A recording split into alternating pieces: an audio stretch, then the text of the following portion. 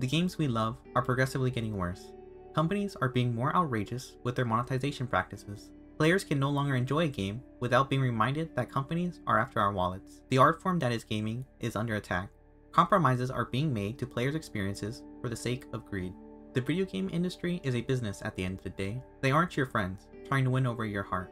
They will prioritize profits. The problem is when this becomes too intrusive for the player's experience. People are expecting quality from a game they spent money and time on. Game companies now, more than ever, are extracting more money and giving less. They have so many methods at their disposal of doing so. Video game exclusivity is an artificial border that gamers have to deal with. Console manufacturers make games only available to play on their specific console. The only purpose in doing this is to raise console sales. So now a player has to shell out money for a console they don't want, borrow someone else's console, or let the game go altogether. This only hurts the players and the game's potential audience base. The Nintendo Switch is a prime example why console exclusivity shouldn't exist. The hardware has been showing its age for a while. Games would run smoother and have better graphics on modern gaming computers. This reluctance to move from a greedy business model is infuriating, because the game's potential is not being properly realized. Pre-order exclusives are marketing tricks to get people the fear of missing out, offering in-game bonuses that a player doesn't even know how to value, because they've never played the game. This is really meant to have people on the fence about the product to go ahead and buy now, because the deal is quote-unquote too good to miss. This also has a side effect of locking content away from players who never had the opportunity to pre-order. Even before people can enjoy a game, it's all too apparent money drives every decision these greedy corporations make. Different game editions are used to sell a game for more than the industry norm, or in-game benefits. A common benefit is being able to play the game sooner than those who buy the standard edition. This is just so wrong. Companies know they have a popular game people are willing to play. Instead of releasing it properly, they take advantage of the initial hype to squeeze extra money from their fanbase.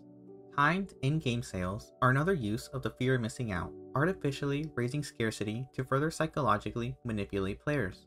This method is effectively used for the popular game Fortnite. Kids are easy targets for these corporations. They are more impulsive and easier to be tricked. The value of money is lost on them. DLC is all too common nowadays. The kind consumer-friendly approach is so that after a game's release, the developers can keep working on extra content that adds to the base game. The problem is that games nowadays really blur the line between the base game and new additional content that warrants extra money spent. Games end up feeling more hollow, with DLC being more necessary to enjoy games. It feels especially bad when there's day one DLC. It comes off as a cheap way to get money from players. The Season Pass is common for live service games. It makes sense that companies be compensated for continual development of a multiplayer game. The subscription model is no longer popular, so money needs to be made elsewhere.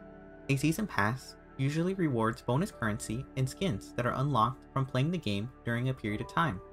Play more and get more rewards. It seems like a win-win for the player and game companies. In practice, not quite so. Season Passes often have exclusive rewards. When you buy the Season Pass, oftentimes you're required to play in a fair amount of games to unlock the best rewards. The amount of time needed is arbitrarily decided by the game. The time requirement is not made clear or obviously transparent, so a player could have spent the money and not the time required to achieve their goal, essentially suckered out of the rewards they were promised. The free-to-play players aren't happy about the Season Pass either. They get less rewards even though they play the same or more as paid users. Cash spent is the only thing separating them from others. The lack of a Season Pass results in a game that doesn't properly reward players for their time spent. Loot boxes are surprise mechanics in a video game. Instead of a player buying what they want directly, they have to spend money for a chance to get what they want. This plays heavily into psychological manipulation. Even after spending hundreds, it's entirely possible you won't get the desired result. Early access is a trend that is quite popular. You pay for a game that isn't finished to support a game during its development cycle and give feedback. In theory, this sounds nice. It just leads to a lot of questionable scenarios. It's a system that can be easily taken advantage of. If a game gets plenty of sales in early access, they aren't nearly as incentivized to properly finish the game. It takes a lot of work to polish a video game. Why spend so much effort when people are enjoying what is already available? Instead of making the best game possible, the temptation is there to simply have one that works. Game companies are increasing prices for modern games. This is such an insult. These companies are making so much more money from a game than ever by using the previous monetization method. They use as many methods as possible. The initial sale of a game is not where the most profit comes in. If consumers were directly benefiting from better business practices, then a higher price tag would be understandable. Big gaming companies are allowed to have such flaws because it's become normalized to the average gamer. People's thresholds for what is acceptable in a game is always being tested and moved up. Kids today are growing up with DLC, season passes, and microtransactions in their favorite games. Their perspective on acceptable monetization methods are being more skewed. Now imagine 10 years from now. What underhanded tactics are going to be used then? Video game companies are already being scrutinized for their practices by lawmakers. Gamers will claim protests on the internet, but they don't pan out so well. Who's going to ignore a title they were interested in just to make a point? When a new game comes out, it's all over social media, with a growing temptation of joining. People are willing to forgive a lot if a game is fun. No one's complaining on the forums when they are too busy playing the game. When the game is unfun, everything falls apart. The internet will tear that game apart and vote with their wallets. If it's one thing gamers are good at, it's voicing their opinions online. The outrage becomes too big to ignore at a certain point. Companies are forced to respond. Game companies are reminded every so often to not push the greed so far. Corner-cutting a game's development enough will cause serious financial and PR problems. Gamers have the potential for real change. It has been shown before. We just need to control it instead of being so reactive. Voting with your wallet is the most impactful thing to do. Maybe that's too optimistic. I do believe that good gaming practices will prevail. If not directly from protests, then a slow, gradual change towards good, fairly monetized games. The more outrageous the monetization becomes, the more players are driven to look elsewhere. Indie games provide a great alternative. Indie games are a wild card because they aren't so well known in the gaming community. A player is taking a chance on a game that it is good, with limited information provided. More indie games are coming out now, more than ever. For an indie game to be successful, it really needs to stand out from the crowd. Those games rely heavily on positive player experiences to encourage others to try the game. Positive word of mouth is what gives fire for a game to grow an audience. This is why people look towards indie studios under a better light than big companies. Indie games really have to build trust with their audience by producing games for the players, not at their expense. Games shouldn't cost an arm and a leg.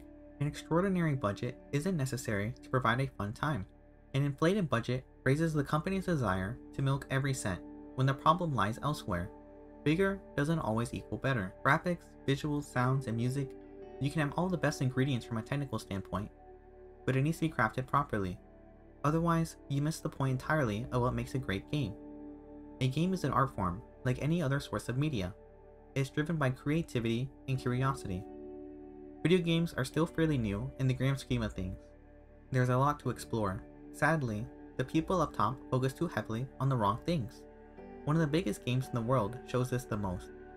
Minecraft, sold as a complete experience with free updates periodically. It completely took the world by storm. The community for this game is strongly present years later. There's a certain simplistic creative charm to it big studios don't do. If Minecraft was made by a big studio today, the game would be gutted into separate DLC packs and selling a season pass where there shouldn't be one. The point of Minecraft is that it's a sandbox, where you're limited by your imagination. That's what makes modded versions of the game so fun. Having purposely imposed restrictions ruins the magic of it all. The best moments gamers have don't involve cash shops, but real accomplishments and engaging stories. You aren't able to be transported to a virtual world when you constantly have to enter in a credit card. No one's ever excited that they have the digital deluxe edition of the latest copy and paste game. Companies are making everything so formulaic when they shouldn't be. Games aren't supposed to be predictable, repetitive cash cows. Video games are an art form that should be treated as such. The state of things is sad. So much wasted potential in an unexplored medium. The best games are the ones that touch people's hearts, where an emotional connection is met. Success follows that. Chasing monetization first is a mistake. Sacrificing a game for short-term profits isn't the approach. In an already expensive hobby, players cannot afford to give more. At a certain point, there's nothing else to give. Companies plaster their logos on their games, and people eventually take notice. Consumers will naturally gravitate towards the path of least resistance, allowing good games to shine under the spotlight.